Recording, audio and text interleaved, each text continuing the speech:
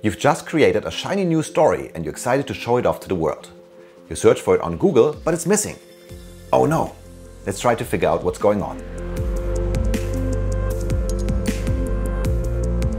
Google and various other search engines have complicated systems to find, categorize and serve your content. The very first step for Google to populate its search results is to find which web pages, and in our case web stories, exist in the world.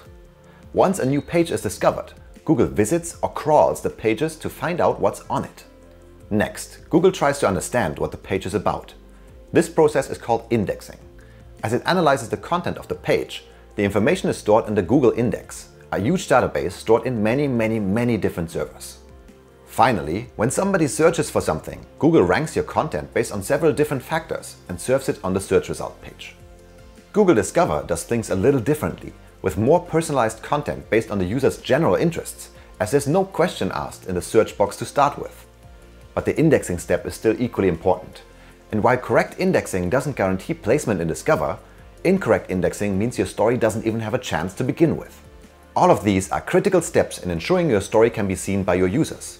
So let's try to review some tools to make sure your web story is indexed and servable.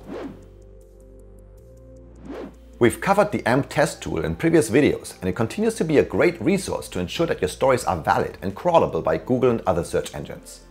It also checks to see if you've included appropriate structured data, which helps Google understand your documents better during the indexing step. A second great tool at your disposal is the Search Console, a free service offered by Google that helps you monitor, maintain and troubleshoot your site's presence in Google search results. The Index Coverage Report shows the indexing state of all URLs that Google has visited or tried to visit on your site. By reviewing the error, valid with warnings and excluded tabs, you will be able to detect any issues flagged by Google's crawlers. Also within the Search Console is the URL inspection tool, which performs some web stories and AMP-specific checks on your web stories. After running the URL inspection tool, click on Live Test and then View Tested Page, and you can actually see what Google sees when it crawls your page. Use this to make sure that your content looks good when showcased on search.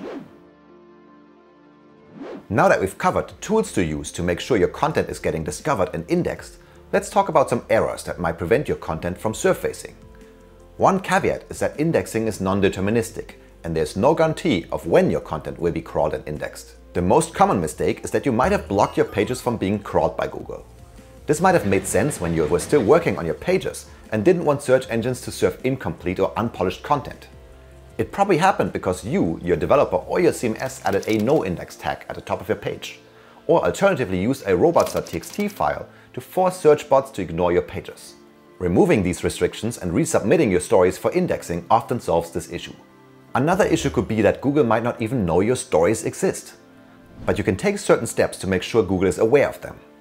This might involve submitting your stories to be indexed one at a time using the URL inspection tool, or adding your stories to a sitemap and submitting the sitemap via the Sitemaps report in Search Console.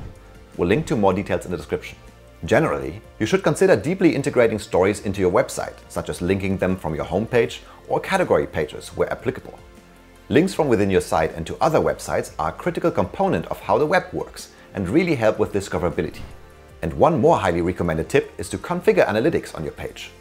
Not only does this give you insights into where and how your stories are being consumed, but it also helps to cover any potential delays in Search Console data. We'll dive deeper into analytics in an upcoming video, but you can check out the description for documentation if you want to get a head start. Now go forth and make your web stories tasty to your friendly crawling Google robots. Onwards!